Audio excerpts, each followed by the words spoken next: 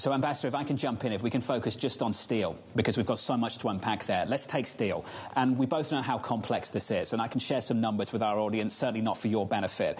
Direct Chinese imports, as you know, the estimate is something like 0.6% of total steel demand in the United States. The problem is a lot of this is going through Mexico. So, Ambassador, a question I heard someone ask recently is, how do we make them eat it? So how can you address what is happening in Mexico? How do we stop the steel coming through the back door?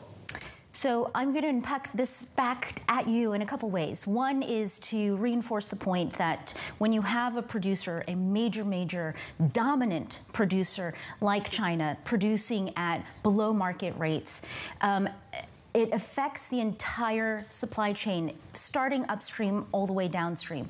The Mexico challenge is a piece of this. And again, the challenge is worldwide. So I think with respect to Mexico, there are a couple pieces. One is to the extent that upstream steel is coming into Mexico and being worked on and then coming into the United States, you've got to figure out how to level the playing field there.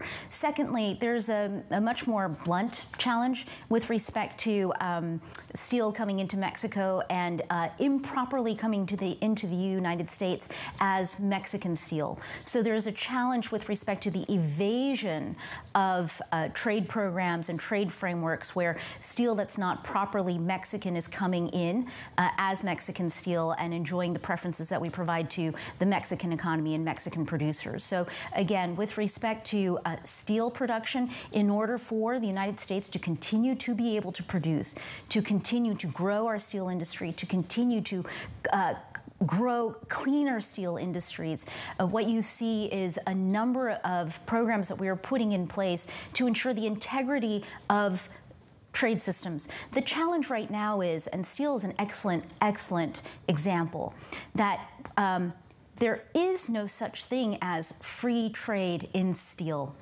The market in steel globally is significantly distorted by what we are calling the non-market policies and practices coming out of China.